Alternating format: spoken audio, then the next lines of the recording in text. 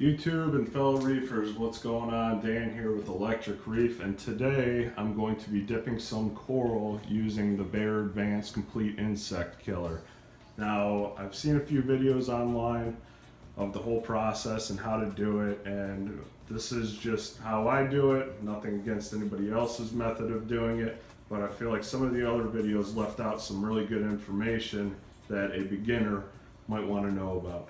Now, when I first started dipping, the first mistake I made was I used RODI water rather than pre-mixed salt water.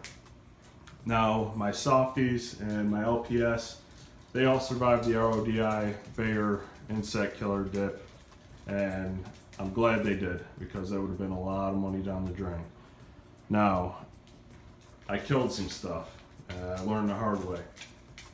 When I first started dabbing into the SPS arena, I brought some SPS home, some Montipora, and some other smaller corals, smaller frags, and I used RODI water to dip them in the insect killer. And I killed a lot of stuff. It's the only one of the corals ended up living, and it started with one tiny little speck on the original coral that pretty much completely died out, and it's growing great now. So, you want to use salt water. You can get away with RODI water for your softies and some of your LPS, but definitely not with SPS. RODI water and Bear Insect Killer will kill your SPS. So with that being said, I got my pre-mixed salt water at 1.026 heated to 78 degrees, and I got two separate containers for rinsing. So what I'm going to do here is we got our gloves. You want to wear gloves. This insect killer stuff's nasty, and you don't want to get it in your hand, especially if you're going to be sticking your hand in the tank after dipping the coral here. So I got this little tenuous coral from one of my favorite reef shops locally here, and he's going to be going in the tank here shortly. So what I'm going to do is, to eliminate any problems and not have to deal with this frag plug that's already on here, I'm going to go ahead and brush that off. Alright, so I got the piece of coral off the plug there. Probably an easier way to do that, but it is what it is. Alright, so now you're going to take your insect killer and you're going to save the little container with the original water from the coral. This is a third cup. I use 2/3 cup of the Bear Insect Killer for every gallon of water.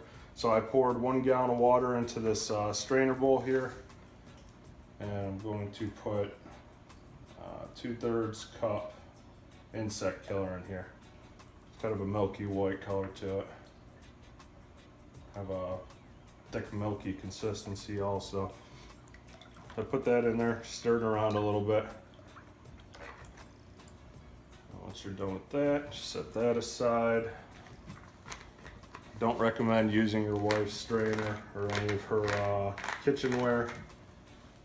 Probably not the best thing you want to be cooking your food in. Alright, so now what I'm going to do is I'm going to take the little frag, I'm going to put it here right inside the insect killer. I'm going to let it sit there for a minute or two.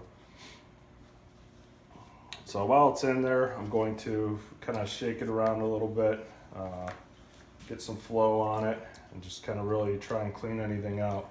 And basically what you're trying to do is, if there's any red bugs or any pests on there, or some acro-eating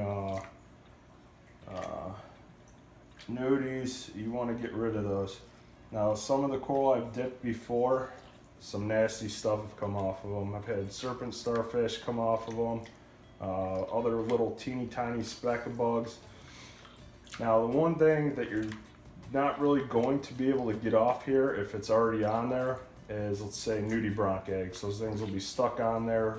The insect killer is not going to kill the eggs, but it will kill the actual nudibranchs and whatever pests are on there themselves. So what it does is, it doesn't necessarily kill them right away. It pretty much paralyzes them and helps them let go of the coral. So when you get done doing this, you can slowly pour the insect killer water out of here and see what is floating around on the bottom of the container. So I got this little baster here, or this little pipette, and I just kind of keep in the water and I give it a few good sprays, a few good jets, and that helps if there's anything in there to clean it off. Sorry, I'm not good at multitasking, guys. So I'm gonna flip it over here. I haven't really seen anything fall off, but I mean the tanks these corals come from are pretty dang clean, so not too worried about it. But spend all this money on coral, you can never be too cautious with it, really. I mean, this is a pretty easy step. Now, I did get this Bayer Advanced Insect Killer from my local Home Depot, and I got it during the winter time because it was half priced, and I soon after found out that Home Depot was no longer carrying the Bayer Complete Insect Killer. I know Lowe's still sells it, but Home Depot does not. Maybe different in other people's areas, I don't know. Alright, so there we go. Just gonna whoosh it around a little bit. Now if you can, try and keep your other hand out of the insect killer. I know it's kind of hard to do, but wear the gloves so you don't get it on your hands. Now what I'm gonna do is I'm gonna take the little frag, now that I cleaned it out, and I'm gonna stick it in the first saltwater rinse. Now the reason why you have two saltwater rinses is you're taking the insect saltwater, or the Bayer Insect Killer saltwater from this bucket. It's still on the frag. You're putting it in here. Now this water is contaminated with the insect killer. However, it's dispersed throughout that. Now you're going to have your second rinse container. What I'm going to do here is I'm going to use the hand that I didn't dip in that bucket. I'm going to grab this frag, whoosh it around a little bit, just kind of rinse everything off of it. I'm going to put it in the second one. I'm going to let it sit there for a minute. Everything still looks good. I'm going to kind of whoosh it around in this one. And you're going to take its original water, and back in you have it. Alright guys, so that's how I dip my corals. I know some people say I leave the coral in there for 10-15 minutes. I don't see a necessity. I'd probably do it for about a 2 minute rinse, jetting it with a little pipette. And if you have a coral plug still attached, what I like to do is I got this little brush here that I use only for the dipping. When it's in there, I'll kind of scrape the plug off and right around the base of where the coral's at, and that will help hopefully knock loose any eggs or anything that could be hiding on this coral plug. But I like taking most of my coral off the plugs before putting them in the tank anyways.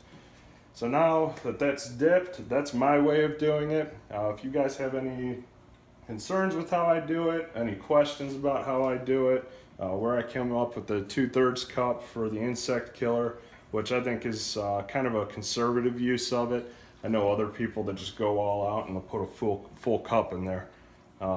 They've had success. So far I think I've had success. There's no pests in my tank that I know of or that I've seen yet. So yeah, that's how I do it, guys. Like always, like, comment, subscribe. Let me know what you guys think, and I hope you got something out of this.